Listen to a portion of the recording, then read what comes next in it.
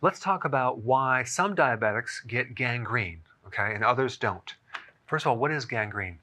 It really has nothing to do with the color green, but when you get gangrene, the tissue, usually in the feet or the toes, start first, and then sometimes in the hand, start turning black, yellow, red, and even kind of a shade of green. Now, the actual word gangrene comes from the Latin word, which means putrefaction, dead or dying tissue. And the reason why the tissue is dying is simply because you're exposing the tissue with way too much sugar, okay? So if your blood sugar is too high, that sugar goes through the vascular system and the tiny little blood vessels, especially starting in the toes, and sometimes in the hands, because you start off from the heart with larger blood vessels, and then it gets down to the bottom of the feet, to the tiny capillaries. Then it comes back through the venous system. But when you expose glucose to your vascular system, you get all sorts of destruction. You get massive oxidation, creates free radicals, hemorrhaging, so you're getting bleeding, getting clotting.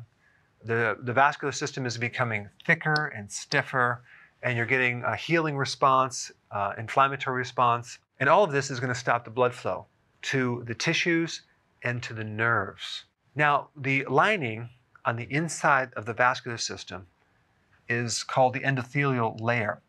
And this layer does not require insulin to transport glucose into those cells, which means that if you have insulin resistance, you won't have any resistance there.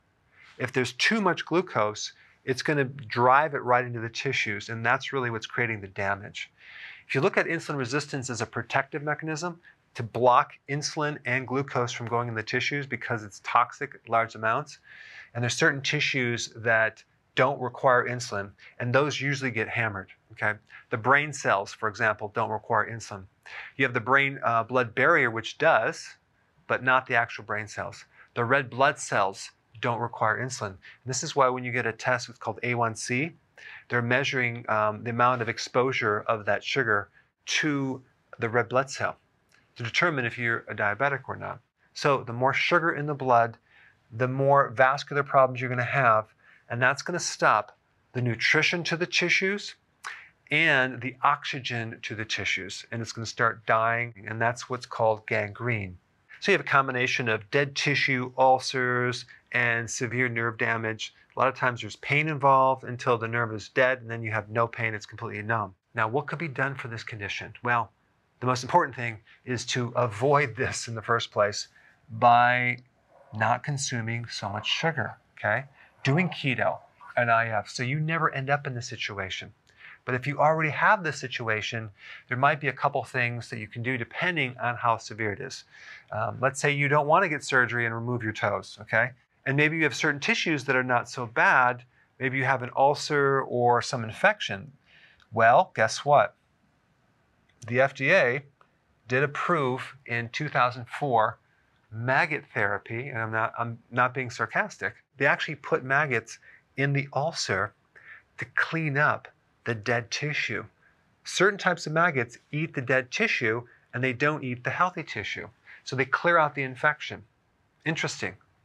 In fact, they're finding that it's even more effective than certain surgeries because it disinfects the area and it stimulates healing. And within 1 or 2 days, it could be totally cleaned out. So these maggots actually release enzymes, and they also release like a broad spectrum antibiotic to kill off the infection. It's quite interesting.